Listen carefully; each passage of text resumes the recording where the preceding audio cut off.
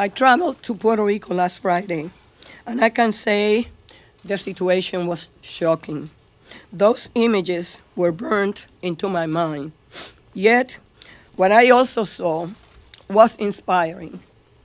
The spirit of the Puerto Rican people who refuse to quit, who will not give up, and who want to get back to rebuilding the island they love.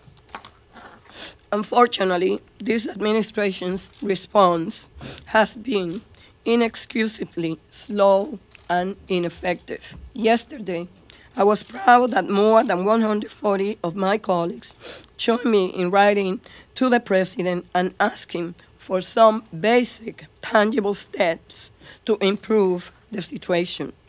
Now, we need to start focusing on Congress.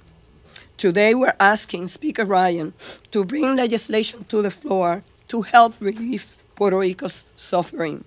Our Puerto Rican brothers and sisters are American citizens. They have fought in every conflict. They have shed blood. They have died for our freedoms. It is morally incumbent upon us to help them. And by us, I do not mean Democrats. I do not mean Republicans. I mean all of us.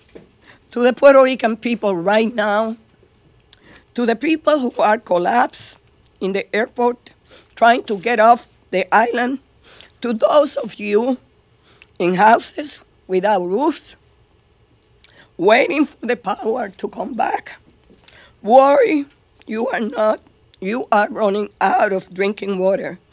To those on the mainland who are worried about their loved ones on the island, let me say this.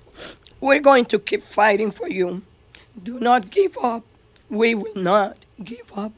Thank you.